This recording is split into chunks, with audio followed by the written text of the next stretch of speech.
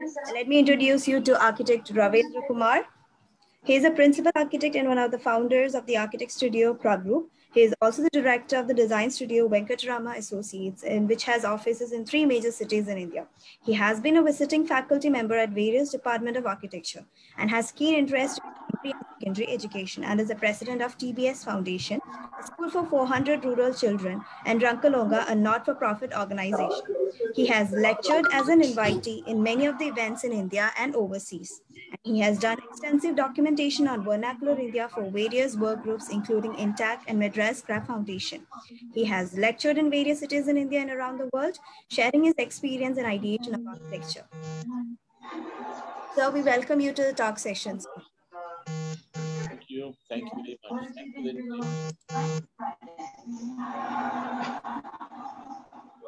much. Can I share the screen? Sure, sir. Yeah.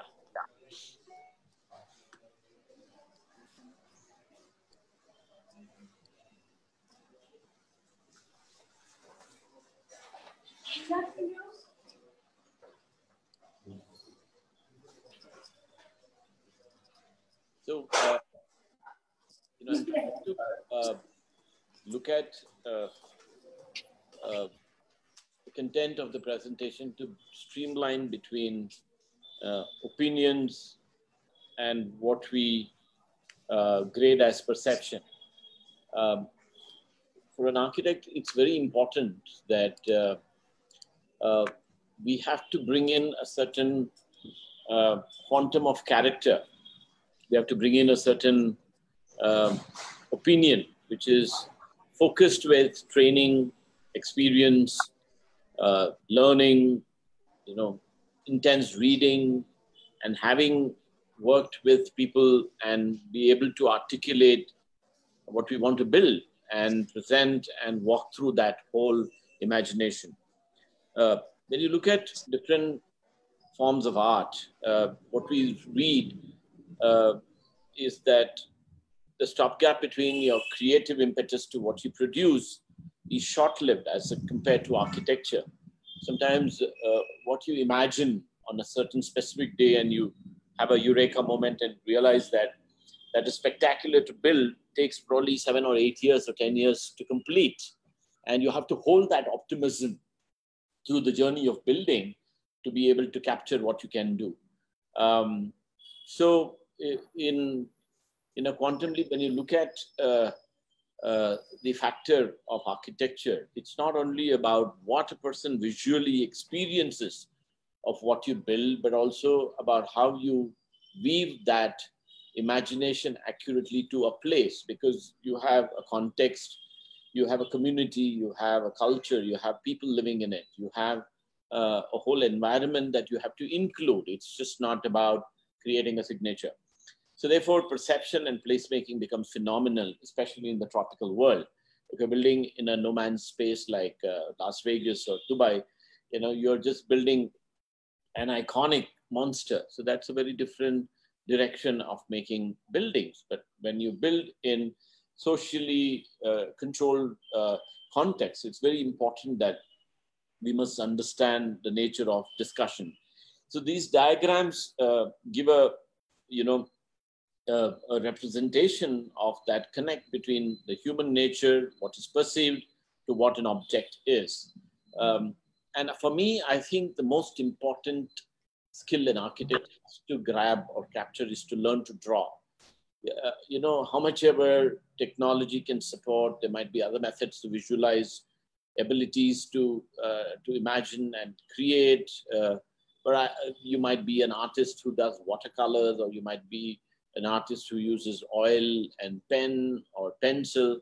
But it's very important to be able to draw the language. If you meet a violinist, he might have learned 4 or 5 lessons, and if he's able to hold the violin and bring in a sound, it doesn't become music. It doesn't become, he might be able to just twine the strings and create noise and call it jazz or call it his own idea of music, but that is still noise. but only on intensive practice and accurate sort of resurgence of that method of communication through that string instrument, you bring melody. So same in similar matrix for us as architects, we have to get the craft of building right to its last detail. And we have to become prolific of that ability to draw. And I think that's very, very important. And so when we look at some examples, I thought I'd walk you through a few project programs and explain this idea of perception and connect to composition. This is where I'm right now sitting. This is our office building. When we picked up two properties built before independence and primarily built out of lime mortar, lime and mud and sand is primarily the same components that you find in cement. You know, when you manufacture cement, you actually use the same elements, but the only difference is before independence, how India used to build traditionally through the colonial times was make cement, literally as slaked lime at site and build up the structures. So most of these buildings were primarily components of similar nature in slaked lime. So we decided not to demolish the building and convert one bay of it into a kind of a product store and the other one into a reception center and a materials lab.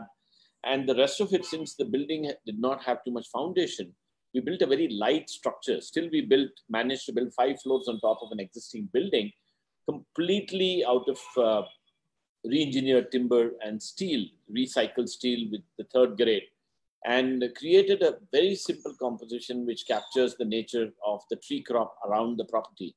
And when you look at the section, the whole space is articulated in such a way that you could, talk or connect between the studios. People could easily communicate. I have an office where anyone can walk in and they can hear me if I talk loud. In the next level below, it's not a closed cabin, a very democratic kind of a space as a section. And visually, it has a huge terrace which takes the spread of the tree on the terrace line and access and extends to large conference centers. And the building on the internal aspect, we wanted to kind of build a dichotomous or a conversation which is in opposition to conventional methods of building. So we built a very lightweight structure, but it was a large space frame. And on top of that, we put heavy precast slabs to create an amphitheater on the roof. Now, these are again conversations that we were trying to make within that building and to keep it so subtle. When I talk about the nature of its expression to the street, we didn't want it to be loud. We didn't want it to sort of scream attention for the passerby. All materials as architects, we wanted to program in such a way that we would give a client an experience of what can be recycled, what can be reused, what can be reduced used, and how can be environmentally super conscious in the methods in which we would articulate and build in any space. So all these mattered for us in terms of how we created compositions. We also used some pretty old doors as part of the access points to bring that connect to culture and tradition. Light was very, very important in the way we articulated the workspace areas and composition. You know, I think very important that we have to draw figure ground. We have to draw fenestrations to solid wall ratios. And there is a certain amount of analysis that has to be done diagrammatically to recognize its quality before we say that this composition looks good. And the only way to look at it is to draw them and look at them, and then you will realize that you like one, but then when you redraw, you will realize that maybe that would be better, or the one you previously drew is better. But unless you draw, you will not realize that answer of its accuracy. So it's very important to get into the habit of wanting to draw what you want to build. It's very, very important, rather than, sort of quickly harness time to run around and turn the way spaces are made. We used extensive amount of glass only where the tree shade was maximized. So therefore there was no heat ingress, but we could manage to bring in a huge amount of daylight, and that's the tree capture that we got. And the office is extremely transparent to the outside and makes the building look very light even in the night. We managed to get a large amount of the ground. We didn't want to occupy any more plinth on the ground. So whatever was there as open space, as courtyard, we managed to retain that open space and grab that back as a sort of an air space or a light space. When you look at the rest of the space, even the the lifts that we have is recycled. It was a lift which was in use for 15 years. So we managed to recable them and replug them into, working environments. Even the stairways are transparent. You can see how through a staircase, you can see the tree crop beyond through the glass.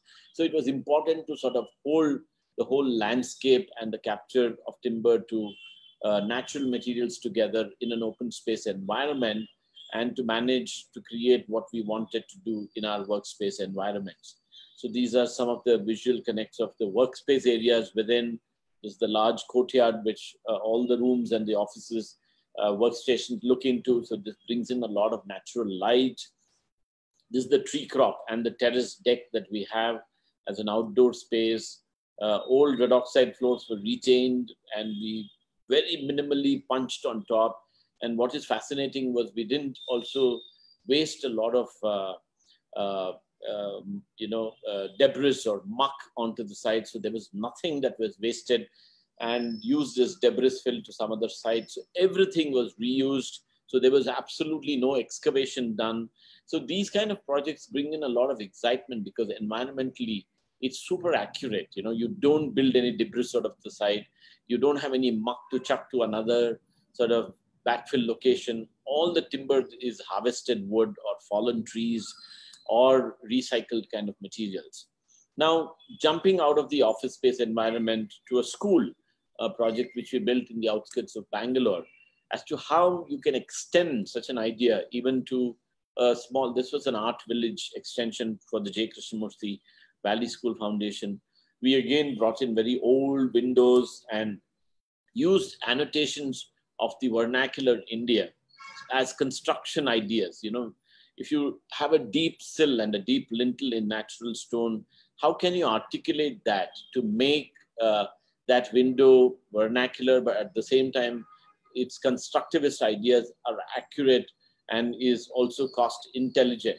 You know, large window spaces looking out onto the outdoor, to the tree crop, you know, simple materials where we use stone and bricks which were available from local suppliers in close proximity, and built a very, very subtle gathering space potential as an extension.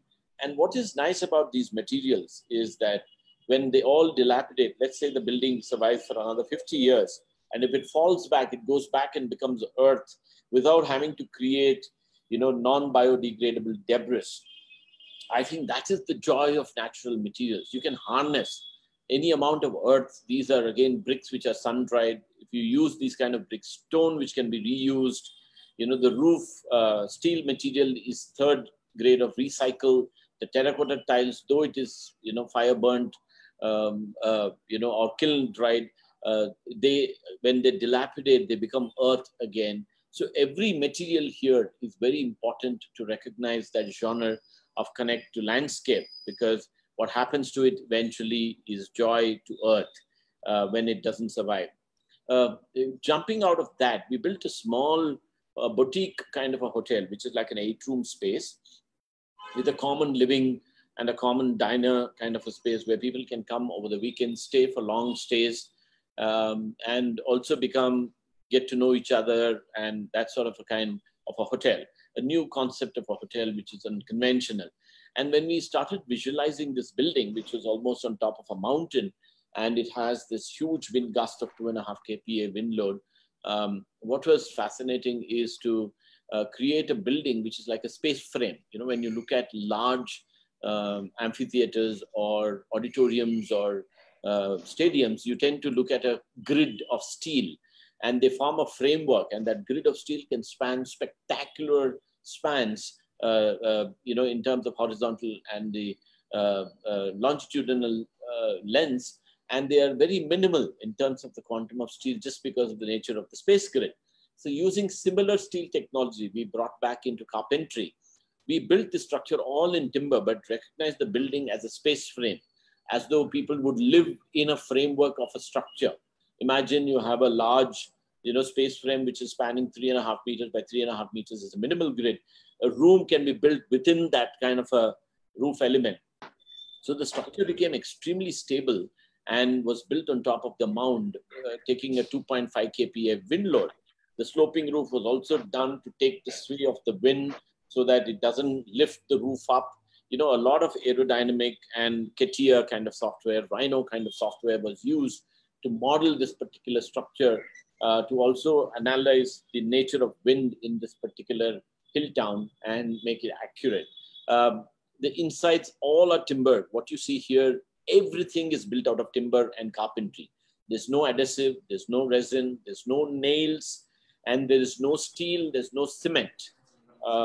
So the complete structure is built out of timber. This is in Coorg, similar kind of weather climate that you find in Kerala, in some of their mountain kind of scape. And what you see as wall spaces are gypsum panels on calcium, again made of fly ash content, and these are the bedrooms. There are deep diagonals all around, extends into landscape. Even when you look at, this is the common sort of reading lounge and the diner, where the 8 rooms are shared. And this is the extension of the rooms. All the windows open out to the veranda. And there's a huge green bush, which is primarily, a kind of a lime-based plant, which disallows snakes to enter or creepy crawlies to enter.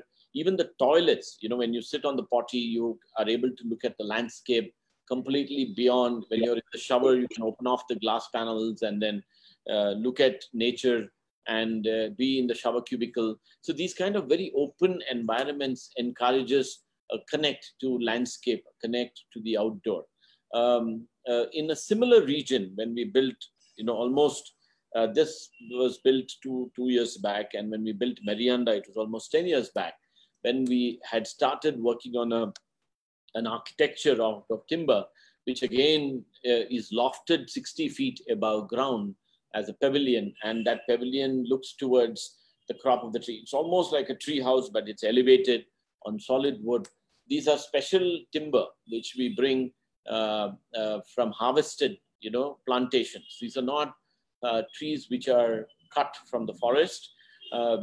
People grow large quantums of plantation. Even us, as Pragroup architects, we harvest huge volumes of timber to the tune of almost 70 to 80 acres of land.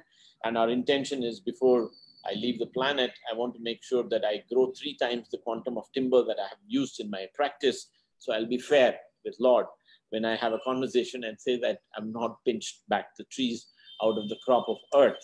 But in this quantum, the kind of timber that you can do, again, is spectacular. People have built historically using all quantums of timber in terms of architecture, and you can create spectacular volumes. An extension of that idea was another resort which we built in Kerala, the Cardamom Club in Thekadi, which is again 8 pavilions, completely transparent, all in timber, again elevated above the ground. You can see the level of the balcony and the tree outside, so that gives you a connect as to what elevation it hosts. Each pavilion is at a different level. When you look at the next cluster, it is almost 4.5 meters below, and this is the balcony deck of the room. So it is spectacular to get these kind of views and connect to the landscape and keep it very tropical and open. If you notice, the buildings here are not super iconic. They are very, very subtle. The geometries of that are not acrobatic. You don't have to do circus. Sometimes most architects get fascinated by their own conversation and introspection into a geometry, and they experiment at the cost of the client to create something which is totally abnormal.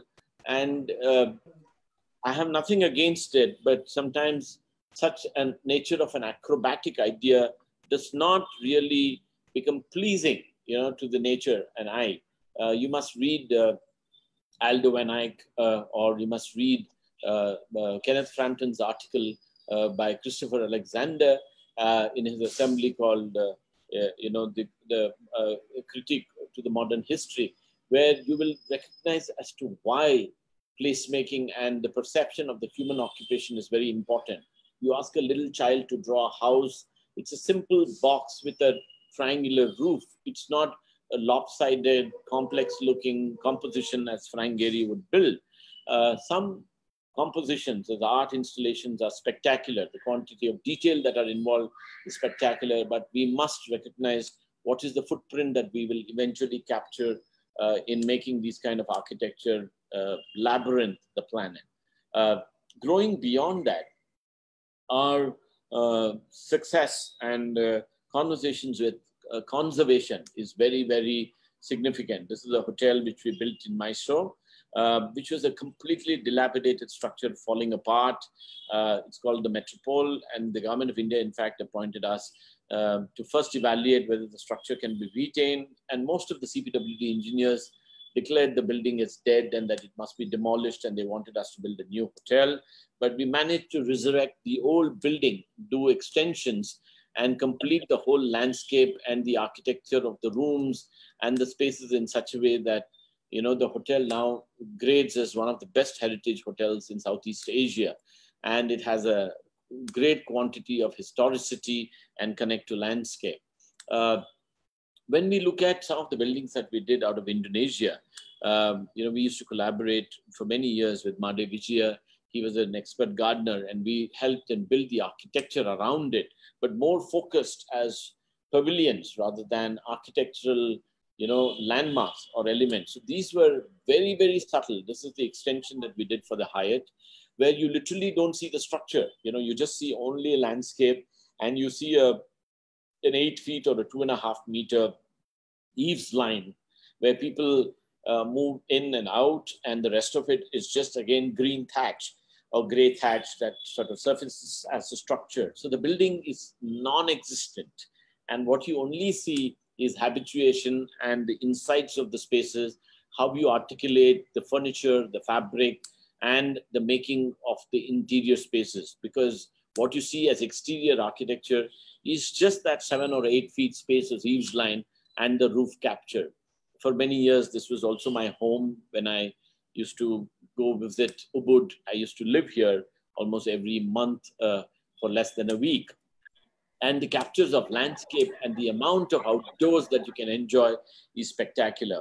When we extend a similar kind of an idea to a landscape space, a restaurant in North Bangalore, we could manage to capture similar quantum of landscape with the natural sort of exteriors used, all furniture, grill works, and columns which were recycled, which came from other sites, abandoned, and completed a whole restaurant, which became a spectacular deed. When Taj looked at what we did for Karavali, they invited us to do the extension of the West End Pool Bay area. Again, it became a landscape sort of labyrinth, old buildings resurrected back into glory. You know, if you can see the nature of furniture, the nature of the cutlery and the arrangements that was done on its perimeter is super accurate, modern. The only necessity to bring in a new lifestyle or the extension to the Paradise Island now, which is Blue Ginger, completely tropical, modern in its nature and its making of the interiors and the landscape. The perimeters of Bakel that was done as extensions as landscape, all these little elements that we added to make the architecture from growing from banality to making it more rooted to tradition and idea of the local context became significantly important. We were invited many years back to redo the whole architecture of the restaurant space and outdoors and the interiors of the rooms for Jamaica Inn. This is in Jamaica in the Caribbean. When we did the extensions of the room, we used a lot of local fabric, old furniture, but the materials of the flooring and the nature of hardware, the nature of lighting systems, the wall spaces were extremely modern. And you don't have to do something spectacularly iconic here because the nature and the outdoors and the ocean is so beautiful. You don't have to unnecessarily distract the attention of that connect. All fabric was linen from India and from Caribbean. And it became a spectacular experience to complete that nature of connect to the outdoor and the nature of weaves and the kind of carpentry that was introduced. Now, in contrast to that, when you build in a very intense urban sort of historic, district, as in Bangalore North, we built the Gateway campus, which is a 36-acre mixed-use building. And within that, the buildings were made for dot-com busters, all computer engineers who would come and occupy these kind of spaces.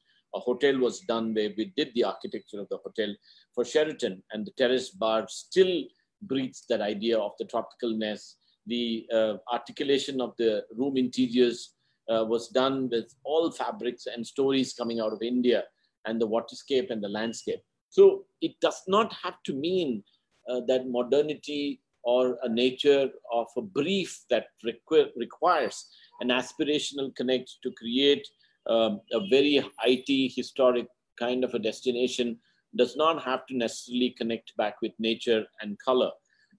It doesn't have to be a site always as spectacular as this in Bali. There are large villatel, which is again a hotel kind of an area, a conference center, and outdoor kind of gathering space was built to create the nature of a similar activity as a hotel. Many years back, almost as way back as 97, 98, we started building windflowers for a client in Mysore. When we started, this was the first windflower, and he went on to build 12 more. He changed his occupation by the nature of this resort that we managed to do. He would never think that his revenues would jump up to such a scale, but we engineered a whole experience of a room to be like that, what a king would live, you know, as what it was in Mysore, and made a great pavilion room. Everything was built out of arak nut, you know, the betel nut tree that you get when it gets diseased, the bark becomes very hard, and it's spectacular because termites don't eat it. But you can create a pavilion out of that. And these are the individual rooms where there is a G+1 room, and whole open ground, which used to be a truck parking area, we converted into a waterscape. And this is the green water which comes from most of the toilets and the waste disposals, recycled, re-engineered, and put back as aeration tanks. And people will never realize that they're going to sit and look at a pond as part of the visual connect is what water they have actually used and is recycled and is creating as a large aeration pond right in the hub of all the room clusters. And this is the possibility of how you can actually recreate and reuse materials to create an ambience. As quite recent to this, we built a very large public space campus, which is an old club. It's members only kind of a club, which was the Bowring Institute. And the building again was dilapidated, falling apart. So we took 2.5 years to conserve that building, and we completed just the phase 1 part of the architecture on its surrounds, which becomes a huge show kitchen plus a dining area and an extension for the cigar lounge, library, presidential lounge, common shade spaces and lounge spaces. Now, this was all what was done as presentation. And when I quickly, if I share with you the images of what recently was completed as architecture, you'll be kind of surprised to see the nature of that connect. This is the old building, and these are all very simple photographs shot by my office team, not a spectacular camera, but just gives a representation of the club and how it is now. It was totally fallen apart. We re-engineered the whole of exteriors. We added a huge 25,000 square feet show pavilion where people can see actually food being prepared before they grab their plates. And also they can sit in these large timber verandas, and so that it complements the existing buildings in a very subtle, simple way. This is the large lounge bar, reading library with carols. Though material is all timber, every element of furniture is extremely articulated to modernity and the needs of the new sort of social occupation. We included many spectacular designers from Italy, from Barcelona, and worked with them to understand the engineering prowess of how to make furniture on our design. So we used them not as designers, but as critiques to work on our diagrams and our drafted ideas of the furniture needs, and converted that into a spectacular outdoor open guard area for landscape. Now, this is what is already functional, and it's open for people to use, and it's again a spectacular experience. This is the jump that you see from where it was to what it is today in terms of the club experience. These are all the future phases that will be completed and activated. Another extension of conservation work that we did is the National Gallery of Modern Art, extension of the large art space for the Government of India that was done around 8 years back. Again, a building which was dilapidated, 120-year-old mansion that was converted into a permanent gallery. New galleries were built annexed to that in reciprocation to make conversations. This is the modern art gallery that has almost 120,000 square feet of an extension. This is the old gallery in the existing building, which used the permanent connections. And you can see the nature of architecture and articulation is pretty contrasting, but at the same time, not screaming its head off and being very experiential in terms of the walk and the nature of its assistance to an existing building. When you talk about innovation, when you want to do something extraordinary in a space which is controlled and closed out, what can we do to make that nature look natural, to make that space not look plastic? You don't have to make PVC laminates on tables. You can use natural wood. You can bring, even a workstation can be more in natural materials. The floor carpets are woven out of, cotton fabrics, and how you can create extensions of such workspaces, an environment with green ideas to extend into even a small as workspace area, which is not more than 1,800 square feet. It doesn't matter the scale of the project or the scale of the building. It matters in terms of the quality of opinion and composition that we eventually capture. A theater that we built in North Bangalore for a 250 capacity with a restaurant and a cafe as an extension on the perimeter is again built out of natural materials. It's a large, deep thrust theater. Many of Nasiruddin Shah's plays have been presented here as monologues. Recently, before the pandemic, we also had the tabla maestro, come and play here in a non-acoustic space. That means to say there was no mics, there was no artificial elements used to accentuate noise or sound. And it works very well because technology-wise, it's one of the most accurately designed acoustic theaters as potential. This is the extension of the restaurant, which is called as Fat Chef. Coming out of all that, this is another building that I did many years back, 2.5 years back in Pune, which is a large innovation center. Now, Bajaj is manufacturing new age autos, which will be all electric. They want to make cars, which is all electric. So they're working with a collaboration, and they have a 10-year period to create one of the most spectacular vehicles that India will be proud of. They do not want to release the vehicle till the 8th year. And this is an existing building where actually the client asked me, it was a factory, and he asked me whether we should demolish the whole factory and build a new factory because he wanted to make it iconic. He wanted to see an idea which would be prolific to the experience of building a new age car, which is third world, the new world car from the third world. So when we started looking at the building and the space, we said, we don't have to really demolish the building. We reused the north light.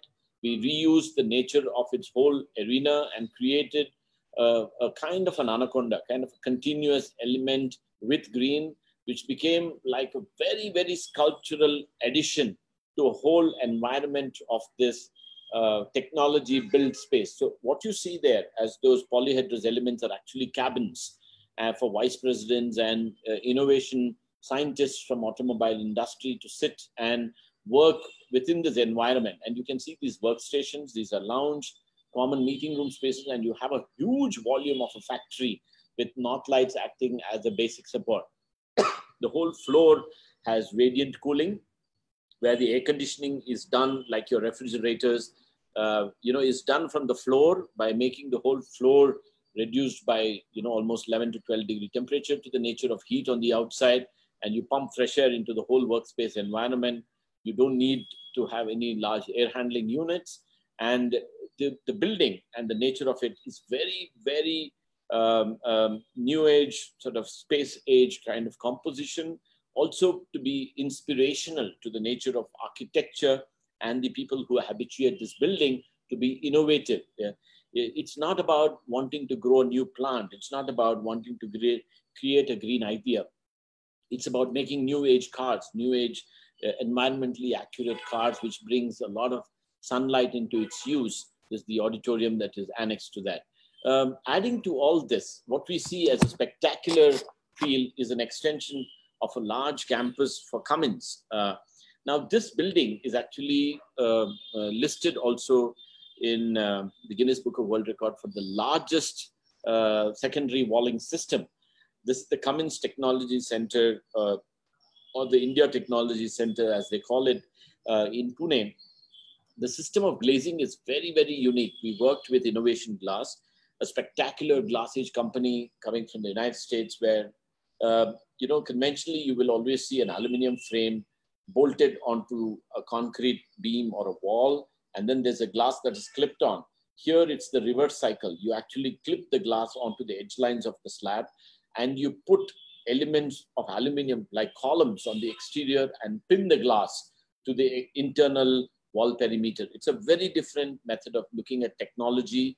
And you have a secondary wall, a double wall system, where you have complete greenery capturing the threshold of the inside window to the outside window. It sits in a wooded landscape. We did not cut any tree, even if it is iconic. The nature in which it refracts light and reciprocates to landscape becomes a spectacular deed.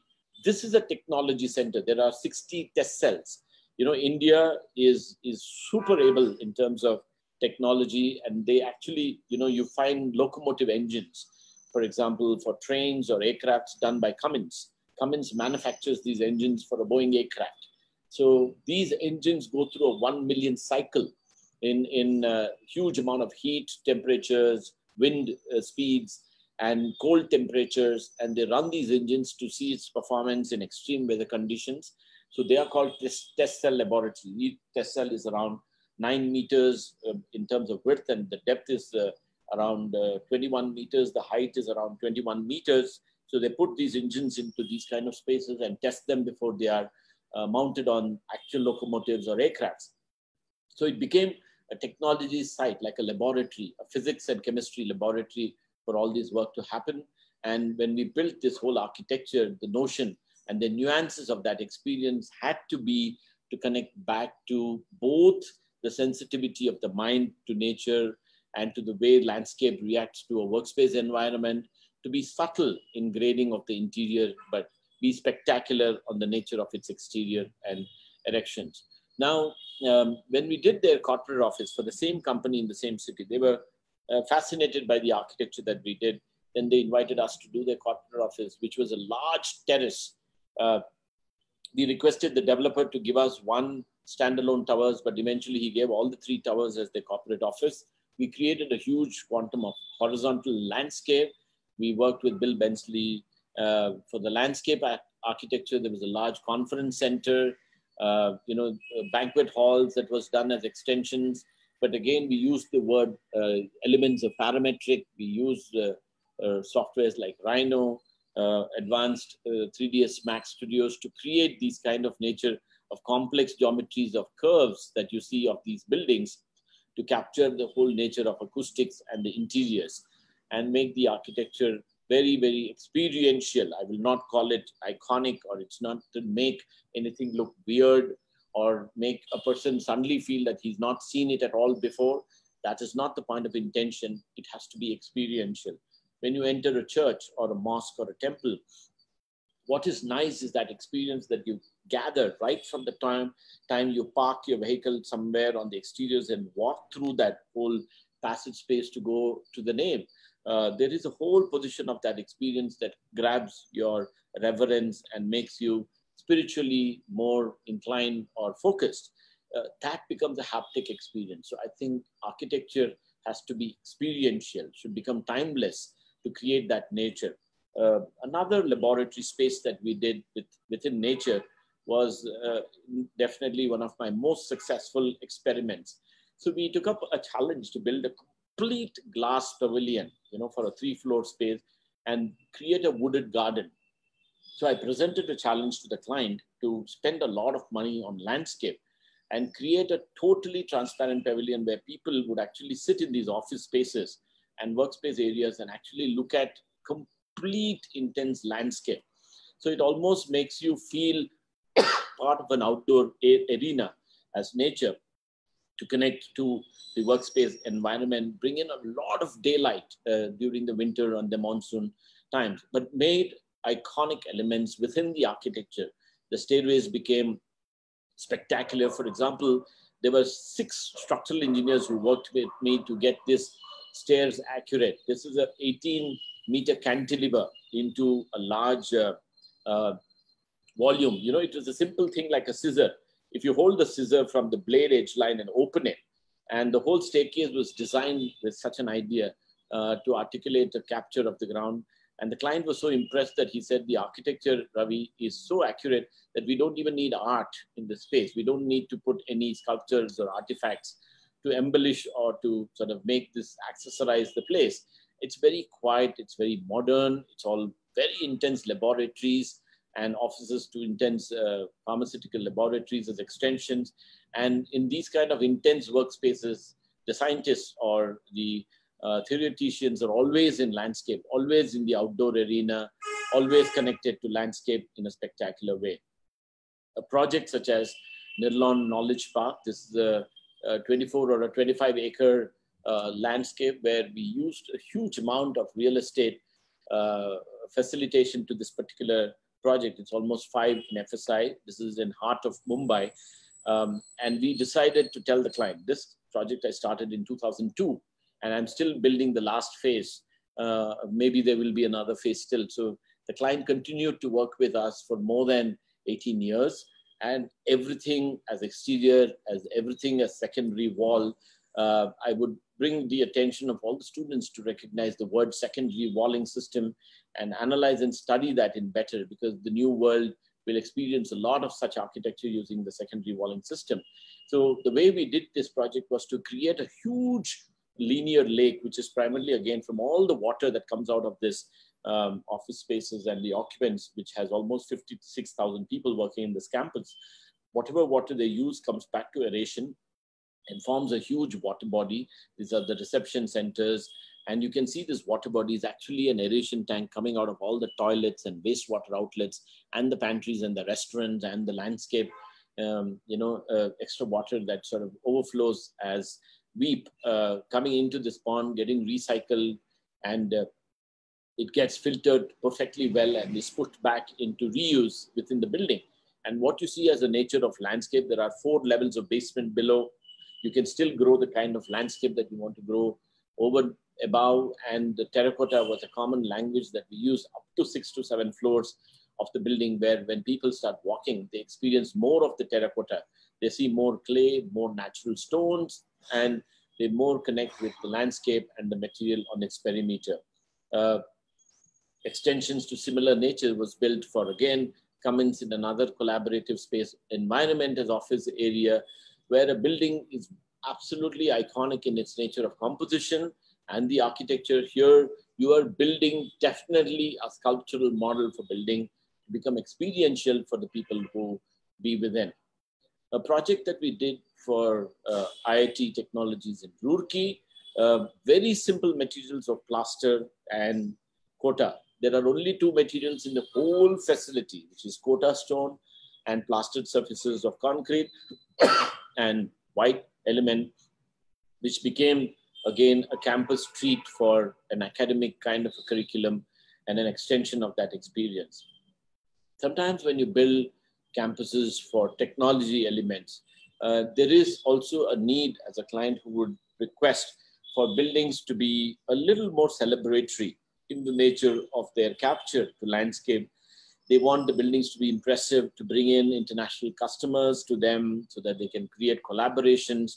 So this was a laboratory for HPCL, Hindustan Petroleum Petrochemicals Limited, which is primarily, again, a large laboratory and workspace environment where they work on products of petroleum and support lines and do the nature that is done for the requisites of what we do as a Hindustan Petroleum product. When you grow towards a public space, a public arena, a large project that we took a capture was the Church Street in the city center, Bangalore, What was interesting of all this idea was the government of India, the government of Karnataka, Bangalore, we presented a challenge to resurrect the whole old street, which was totally dilapidated in terms of engineering and in terms of its presentation and outlooks as what it was as a perimeter. So we not only brought in the concept of aesthetics primarily to bring in color, caliber, it would become a large selfie space, people would want to be there, but also re-engineer the whole services. This was what was there below the streets. It was a total mess of services engineering, and this is what we did to those sections. So sometimes architecture is not about aesthetics alone. You cannot carton off a whole idea of engineering to another quarter. The architects must participate productively to calibrate the quality of engineering to make these spaces suddenly look like this. This is what was there before, totally dilapidated, and this is what is there. What you do is very subtle. You don't do anything super spectacular to the surfaces, but the nature of its engineering and the nature of services that you find below ground is what is spectacular. This is the project, the first Sheraton that I showed you is part of the 34-acre campus. Again, in a project like this, when we requested the developer to build a 2.5-acre lake, he was stunned by the idea because the cost of such land is humongous, but he encouraged the whole team to do that, which is again recycled water coming back for aeration. And it holds the World Trade Center as one of the architectural elements and landmarks, the housing complex that captures around it, and the nature of landscape and the perimeter that you see as the labyrinth. What is very, very important in all this is the nature of connect that you create between the inside and outside. When you build in the tropical world, I think that is what is most important for us to read as the haptic experience or the experience of making architecture complete is to make your buildings converse with landscape. I will show you two short videos. One is the nature in which you have to draw. This is my own experiment drawing a large master plan landscape. This capture, why I want to impress the student community is to see that you have to draw. This takes 5 hours. It's a 5-hour video which has been plugged back less than a minute just to show you how the nature of that particular land, the nature of drawing, the nature of how you must articulate, make conversations when you build, and using these techniques of drawing, not necessarily three-dimensional drawings, but large master plans and captures. When you draw them completely accurately with the ideas in mind, it becomes much better. Is the nature in which we will, be able to present content and drive the concept from its original thought process to the individual making of the building complete.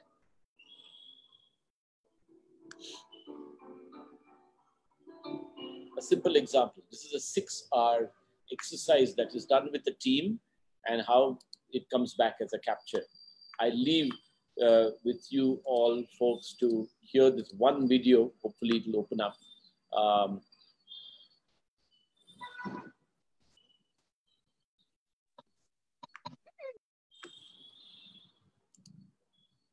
We don't normally look at light. We're generally looking at something light reveals.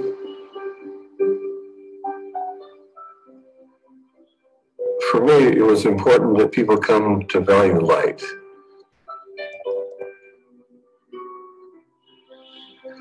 To value light as we value gold, silver, paintings, objects. It's not something that you form with the hands, like wax or clay. You don't carve it away like with wood or stone.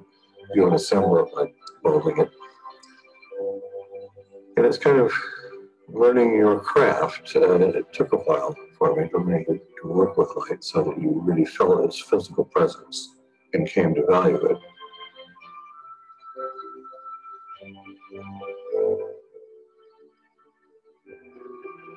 I started making these kinds of spaces first in my studio, but the idea began to evolve so that I actually was making these spaces outside.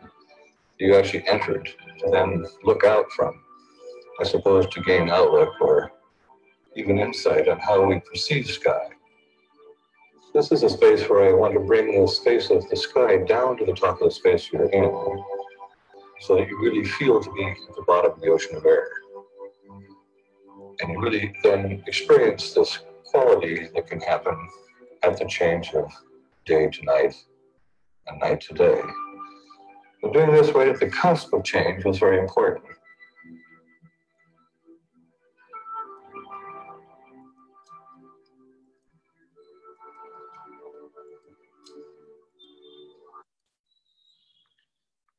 Thank you.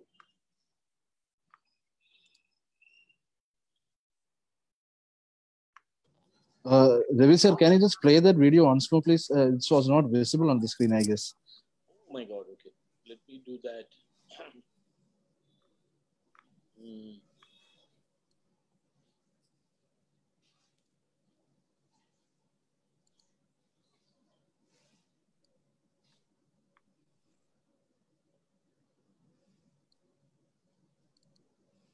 Are you able to see now? We don't normally look at light. Can you see? We're generally looking at something that feels. Are you able to see? No, sir. For me, it was important that people come to value light. Yeah, it's working. Good, good. To value light as we value gold, silver, paintings, objects. It's not something that you form with the hands, like wax or clay. You don't carve it away like with wood or stone. You don't assemble it like molding it. And it's kind of learning your craft. It took a while for me to work with light so that you really felt its physical presence and came to value it.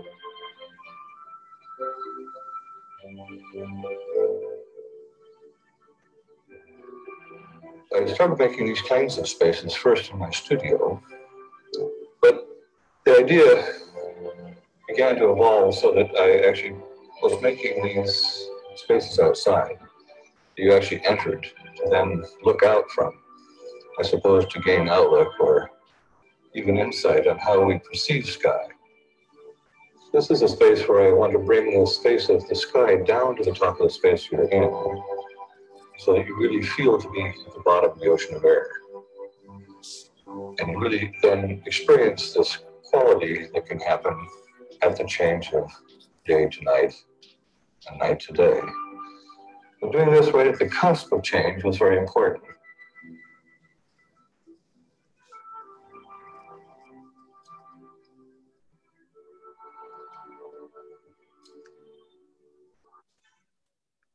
What is fascinating actually here is the nature of detail that he did with glass. It's actually a glass covered space. I've been physically there in that space, and the way the detailing is done and the technology used to make sure that the size of the glass panel is accurate is super clear, and the edge details of it to be super accurate, that you get to feel that you're sitting in a closed room, but you're able to concentrate and look at the sky and be focused to look at the sky and experience sky and be in a meditative space. He's not an architect, but he's an installation artist. And what he did manage to create was simple architectural experience to be with nature, and the nature in which he connects these experiences with light, I think, which is super fascinating. I don't know whether you saw the previous video, the sketching video. Could you see that, Asif? I don't think so, sir. I'll just play that again. Yeah, great.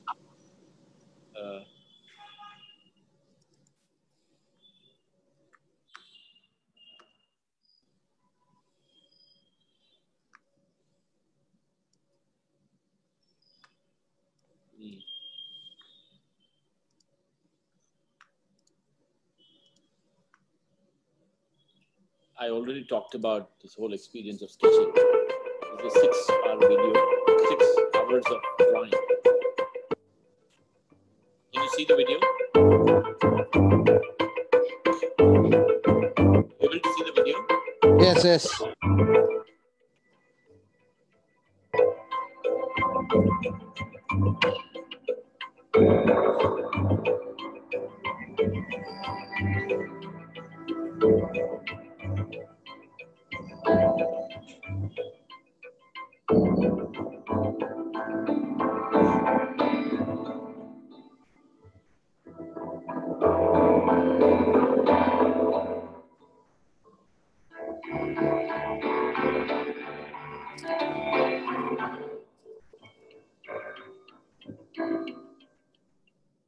showing you a long stretch activity where you actually work with your team, draw an accurate kind of a, master plan image line, and how that drawing experience will bring you connect to what you want to build. Thank you. Well, that was really wonderful. Diverse palette of experiences and architecture in different dimensions. I hope the students really had a great exposure of the vivid approaches that could be called architecture and the dimensions from which people actually perceive the same. Hello. Thank you. The forum is open. Like if the participants can ask queries, they could actually get a sneak peek of insights or thought perceptions that went behind any of those projects you saw there on screen, or anything you would like to ask Ravi sir regarding his architecture practice spread over decades. Hello, sir. Hi. Hi, sir. First of all, thank you for this wonderful webinar. And your projects are very much interesting, and it speaks for itself, the amount of research which you must have put behind that. And actually, I have been through your talks and all, and there was one point which actually caught my interest. It was a talk at, I think, FCDI, and in that you said that we should actually celebrate architecture. So actually, I have two questions. The first one is that today architectural education is very much oriented towards the syllabus, and it's kind of restrictive, and it's actually imparting a kind of stress in students. So we students, how should we actually celebrate this architecture? What's your perspective on this? When you go to a lecture, when you go to a common sort of convention center meeting room, there is a presenter who comes and speaks to you a certain idea or his experience or a knowledge space that he will want to share. At the end of the day, it is for us, student community, for us people who want to learn out of that experience and grab what we want. Your syllabus or your college as a campus or the lecturers that you who come and present certain ideas to you, create workshops, are only fulcrums for you to step up to the destination that you want to. The first 5 years of your architectural experience, if you spend time with useless morons as friends, you will be living in the pits. Instead, if you focus on reading, on creative reading, and be associated with people who are inclined to academics, who are interested in discussions and forums, who will participate with you not only in spaces of joy and happiness, but also in spaces of accurate academic sort of verticals. Be associated with your staff and teachers who will only give you clues of new ideas. You will be the maker of your own destiny. There is nobody to reason or nobody to blame or nobody to call them as restricted sort of arenas. It doesn't make one person, just because he studied in Harvard or Tratz, becomes a spectacular able person. It only allows him to be able to make the craft of drawing or the craft of the architectural, engineering or imagination become better prowessed. But at the end of the day, trust me, my friend, it is for you to build your psyche. It is for you to build your persona. You have to be the performer. If you want that girl to like you, you have to look handsome. Nobody can tell you how to become handsome. They can give you ideas and possibilities how to look handsome, but you have to be that one person of great character, of great affection, of great caliber of conversation, and of great, presentation skill sets, which makes that other person want you. That's all that makes you fall in love. Yes, thank you, sir. That was really side-provoking. And my second question is that today we actually follow a lot of standards, right? But in your projects, uh, every time it was very much research-oriented. So, being architecture students, what is the importance of research in the study field? You're always learning. You're always learning, my friend. There is no point that you stop doing your research. Standards are always required for us to benchmark references. Or when you build in a certain city, certain country, you have to follow some parameters of control, which brings about the nature of the quality of architecture that you build. So it's very important that we have to focus on recognizing standards only to form a sort of a clean slate for you to build off from. The rest of it is always research. That's why I showed you a project that we did in Roorkee, which is simple brick and mortar and plaster and gota stone. It doesn't have, but it's an idea of composition. So you don't have to really need an opportunity where the client gives you a free hand, the client gives you an opportunity to build everything one night. All that is not required. You know, every project is a super big challenge, and how you focus and make sure the strengths of it becomes accurate in the way you build becomes spectacular as an experience. Thank you, sir. Thank you, sir, for sharing your insights. So good morning, sir. Morning. Sir, I would like to ask you, like, all your projects, like from the project in Bali to the Roorkee project, it's quite drastic change in architecture. How do you incorporate technology as well as climate responsive in both kind of architecture? I think that's one of the greatest USPs that clients have always rewarded me of, saying I'm being very versatile. They tell me when they look at 4 of my projects, they sometimes feel that they were done almost by 4 different architects. I think that is my success story, because it's very important to print the nature of architecture to the context, to the client. You know, you have to weave around that space. If you want to build, you know, when we did the 2 elements that we built in China, in Shanghai, when I built the SABIC facility and I built the GlaxoSmithKline facility in Shanghai, the nature of the park was different, the nature of context and the culture of construct was different. Whereas when you build it in Mysore, or when you build it in Kerala, or you build it in Coorg, the nature of context and the landscape and the way the mountain and the climate references are different.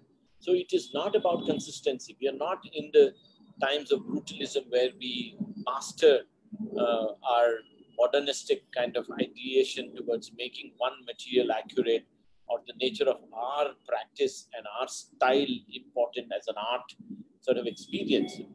I think architecture has grown beyond that. That's why I would recommend all of you to read this book by Christopher Alexander called Pattern Language. It's a fantastic Bible where you actually will read why you have to make place, why you have to be contextual, and why the nature of your architecture and the nature of your build must be beyond you rather than just be the artist in you. So that's the reason why you see it versatile. Thank you so much, sir, for sharing your success mantra.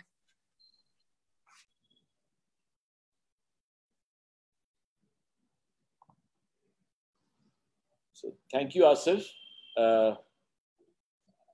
Thank you very much for this presentation opportunity. And I want to wish all the students the very best and wish the institution the super best. You're doing a fantastic job. I think Asif can only be the fulcrum to every individual to be the best that you can be.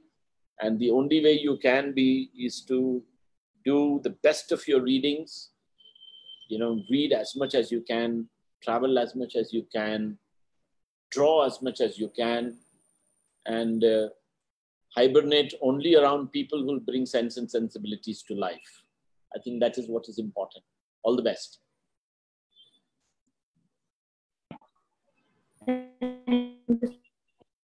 Thank you, sir. Thank you. Thank you, sir. Thank you, sir. Thanks, Asif.